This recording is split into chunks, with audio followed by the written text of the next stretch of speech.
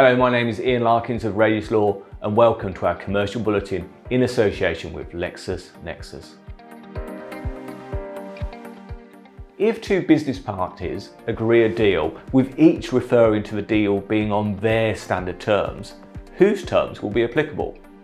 This is known as the battle of the forms, and usually it is the last shot fired that wins, i.e. the party that supplied its standard terms immediately before the goods or services were provided. A recent court decision, however, held that the first shot fired won. In this case, the buyer and seller had agreed deals in 2015 and 2016, with both parties referring to their standard terms. But the buyer had overlooked that some years earlier in 2011, it had signed the seller's customer file, which referenced its standard terms and included a statement that no other terms would apply unless agreed in writing by both parties. Parent companies are generally protected from claims against their subsidiaries, but there are exceptions to this general rule. A recent Supreme Court decision in the case of the Kabi v Royal Dutch Shell has lowered the threshold for when a parent company may be attacked and be liable for the negligence of its subsidiary. There is no longer the need to analyse the case by reference to a threefold test that had previously been required. Instead, the court should simply consider the extent that the parent has taken over, intervened in, controlled, supervised or advised the management of the operations of the subsidiary. Requirements to comply with the parent company policies may be enough to make the parent company liable. On the 15th of January, the Supreme Court ruled that insurers had been wrong to refuse to pay business interruption claims that arose from the COVID-19 pandemic.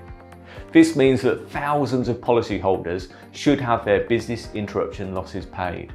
Inevitably, there will be ongoing litigation as the Supreme Court's decision is only binding on 8 insurers and will be dependent on each specific policy wording. Nevertheless, the judgment will be helpful to other cases. The Financial Conduct Authority that brought the claim against the insurers has provided detailed guidance on its website. At the 11th hour of the EU-UK Trade and Cooperation Agreement, the TCA, in December, the EU agreed for a 4-month, extendable to 6 months, interim solution to continue to allow the free flow of personal data from the EU to the UK. The interim solution was accompanied by a declaration that the Commission would look into issuing a favourable adequacy decision to allow the long-term flow of personal data. Now, whether adequacy will be granted is still to be confirmed, and there are some doubts, primarily because of the UK's surveillance regime, which privacy campaigners have criticised. Even if an adequacy decision is granted, it is expected that there will be legal challenges similar to the successful challenges that have already been made concerning the EU-US personal data transfer, and that's for similar reasons. It is therefore recommended that businesses that are reliant on the free flow of personal data from the EU make contingency plans. The Information Commissioner's Office, the ICO, has announced that it is resuming its investigation into the adtech industry, which it had paused in May 2020 due to the global pandemic. The investigation focuses on concerns with real-time bidding, the process where web adverts are sold at the blink of an eye based on the user profile. The ICO has previously stated that it considers all real-time bidding practices to be non-compliant with the GDPR. The industry has since produced its own guidance. IAB UK published guidance on cookies and consent, special category data and data protection impact assessments. And the Data Marketing Association, the DMA, and the Incorporated Society of British Advertisers, ISBA, published the 7-step adtech guide, which was produced in consultation with the ICO. But this latest announcement from the ICO suggests that the industry action so far has not been sufficient. The UK Competition and Markets Authority, the CMA, and the European Commission have released results of an annual screening of websites that found that 40% of green claims made online could be misleading consumers. In over half of the cases, the trader did not provide sufficient information for consumers to judge the claim's accuracy. In 37% of cases, the claims included vague and general statements such as conscious, eco-friendly and sustainable. Now, this is an early warning about the importance of ensuring that environmental claims are correct and supported by evidence. Failure to do so may lead to regulator activity and misrepresentation claims.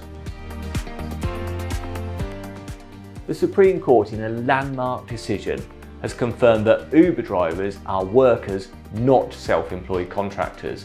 They are entitled to holiday pay and the national minimum wage. This decision will have profound consequences for other businesses that may be wrongly classifying workers as self-employed personnel. There are 5 key factors that were relevant to its conclusion of worker status in this case. 1. Uber dictates the rate of pay by setting the fare calculated by the app. 2. Uber imposes the contractual terms on which the drivers perform their services. 3. Uber restricts drivers once they are logged into the app about whether or not to accept a request for a ride by imposing a penalty if too many requests are declined. 4. Uber exercises significant control over how the services are delivered, including the use of the rating system. And 5. Uber restricts communications between drivers and passengers, preventing the drivers from establishing a relationship with customers beyond a single journey.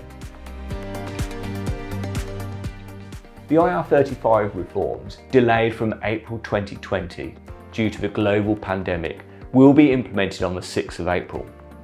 The intention of IR35 is to ensure that appropriate income tax and national insurance contributions, NICs, are paid by contractors who provide their services through intermediary companies. The IR35 rules bite where, but for that intermediary company, the individual contractor would be deemed an employee of the client.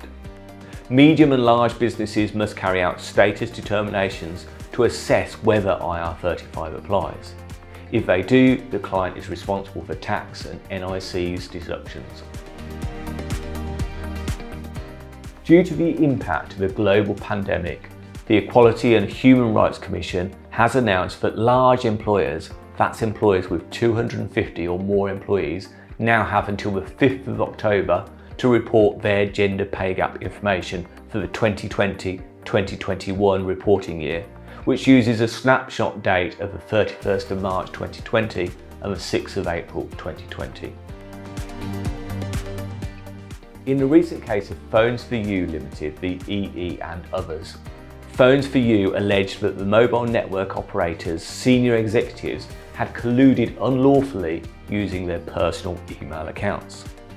The case then centred on whether the executives were required to disclose their personal email accounts. The court ruled that the mobile network operators must ask their executives to cooperate. If the executives do not cooperate, then Phones for You could apply for disclosure orders directly against those executives. With the vaccination programme in full swing, we've included some Q&As here in response to some of the regular questions that we are being asked. Can employers mandate their staff to be vaccinated? Now, this is an untested area of law, but we believe mandatory vaccination policies for all staff are likely to lead to discrimination and unfair dismissal claims. It is worth noting that the government is not mandating NHS staff to be vaccinated, so most employers will inevitably struggle to justify why it is different for them. Mandating vaccinations for specific job roles is more likely to be reasonable. For example, if staff travel to other countries for work and need vaccinations. Even if an employer does choose to mandate vaccinations, it will then need to require employees to disclose their vaccination status, which will be fraught with data protection challenges and will need a data protection impact assessment to be completed first. Can employers require new starters to be vaccinated? Now, this is less risky than requiring existing staff, as there is no risk of unfair dismissal claims, but there may still be discrimination claims. Can the return of employees be based on who has been vaccinated? Possibly, but it still has discrimination risks. It may be indirectly discriminatory against younger employees who have not yet been offered a vaccination and against employees with other protected characteristics, e.g. disability, belief or pregnancy. The Advisory, Conciliation and Arbitration Service, ACAS, has issued guidance on getting vaccination for work. The Chartered Institute of Personnel and Development, CIPD, has also produced a useful guide for employers. An estimated 2.4 million adults in the UK experienced domestic abuse in the year ending March 2019. This is compounded in 2020 with the impact of increased home working, self-isolation and lockdown. On the 14th of January, the government published its report on improving workplace support for victims of domestic abuse following its review last summer. The report sets out best practices for employers and proposed next steps. These include a recommendation that all organisations should, wherever possible, implement a domestic abuse policy and train champions to recognise the signs of abuse, as well as other workplace support measures. The ACAS Working from Home During the Coronavirus Pandemic guidance, available on its website, includes a new section on domestic violence and abuse. That's it for this month, and thank you for tuning in. We've included links to all of the documents we have referred to today in a written version of this bulletin. But please don't hesitate to reach out to me or any of my colleagues here at Radius Law for more information.